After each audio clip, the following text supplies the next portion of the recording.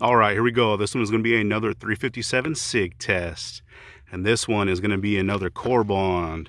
It is the glaser safety slug. That is the 80 grain blue. This one is rated at 1,650 feet per second. So that's what this one looks like. It does have that blue polymer tip, that little plastic ball that's stuck in there. And basically, it's kind of like a little shot shell. So I believe it has number 12 shot inside that round with a super thin copper jacket around it.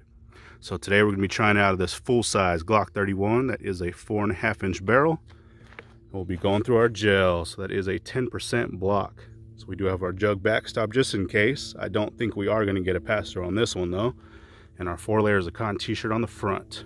So we'll set our chronograph up like always to get that impact velocity. And we'll see what this thing can do. Here we go. All right, here we go. We are stepping back to 15 feet.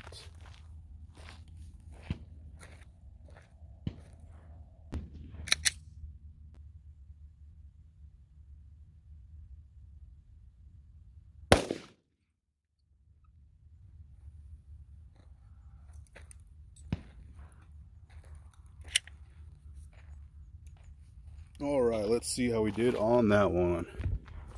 All right, so that one was definitely a lot lighter load. You could tell there was hardly any recoil on that one that I felt. And our impact velocity on that one was 1584. So it's not too bad. It is a little bit slow for what it's rated, especially out of that full size, but still not too bad. Definitely not like that one we just tested. All right, so let's check out that impact. Not too bad. Pretty nasty looking impact right there with a huge star pattern, and you can actually already see that shot coming out. Little BBs everywhere. And let's check this thing out from the top. Nasty wound path on that one.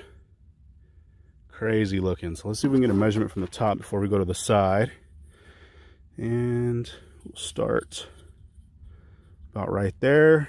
So that is a 3-inch stretch cavity on that one. So pretty much the same as this other one, which I believe that one was a 3 or 3 1/4. That was another corbon round, but not too bad. So let's check it out from the side. And as you can tell, came in really nicely. It looks like it expanded immediately on impact. And you can see all that shot. There's a pedal right there. I guess part of that jacket and round. And it carried out not too bad. It's all stuck right there. So we'll see the leading edge. So back here is right at 8 1/4. So 8 1/4 inches. It's about the same that we got out of that 380 we tested the other day. But tons and tons of debris inside there. You can see that jacket made it out there. You can see the polymer tip. But there is a lot of shot in there. So it's not too bad. A little bit slow for what we expected, but still not too bad. So this one I don't think we're going to be able to actually pull out until we get back to the house, and maybe even after melting this block. We'll be able to get all the fragments and stuff out, but not too bad. Let's see. Let's try to get a measurement from this side. So from this side we are at 2 3/4. So from the top it was about 3. From the side it's about 2 3/4. So we'll flip this block over. And from this angle you can kind of see it a little bit better. All that stuff that it just kind of blew up in there. Tons of little BBs. Let's try again from this side. So this pedal did kind of blow out just a little bit. And we are right at just under 3 inches on that one. But not too bad. And you can see this other nasty cavity. That was another corbon round. So these things are really coming in, doing a lot of damage. Do get some pretty shallow penetration, but that's what that one is made for. And you can see that polymer tip down in there with the rest of that jacket. And quite a bit of that shot kind of carried out there too. We did test this one in the jugs just by itself for our 4 layers, and it only went through 1 jug. So not too bad in this gel. Give you guys a little bit better look. And like always, we will get our screenshots at the end. And I'll try to pull out all these little BBs and debris that we got in this one.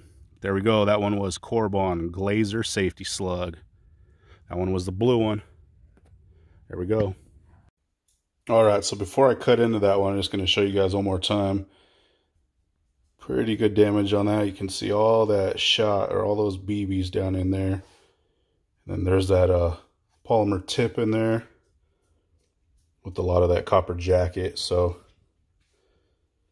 quite a bit of stuff got drug in this block. So I probably won't be able to show you the full thing. There's a pedal right there too. Probably won't be able to show you all the debris until I actually melt it down. But that's a lot of stuff in there. So definitely wouldn't want to get hit by that. So there is the cross section for it. You can see massive damage, huge splits on this one. You could basically see all the way down in there. But all those little BBs everywhere. And I believe that is number 12 shot, so they're really small. But that is creating a lot of damage and a lot of stuff that you wouldn't want in you. But that's what that looks like. Now we'll cut it open. All right, and same thing on the inside. Just a lot of damage. Came in, pretty much exploded. You could tell that gel's real rough looking in there. Not our normal cuts that we get, but kind of just blown apart.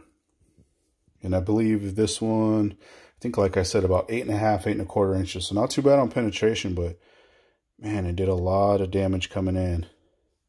And same thing, this one probably 1/8 of an inch or less. Came in and just blew up. But really deep cuts down in there, tons of shot, tons of plastic. And this one didn't drag in any of that cotton either. So looking really nasty on those cavities on this one. But there we go. That one was the 357 SIG Glaser 80 grain safety slug. Alright, so instead of melting that block down, I actually just hand picked all this stuff out, and it was an absolute nightmare. There was so much debris and so much just shot that was in that round. It just made a mess in that block. So it took about half an hour to get every pellet out. But there we go.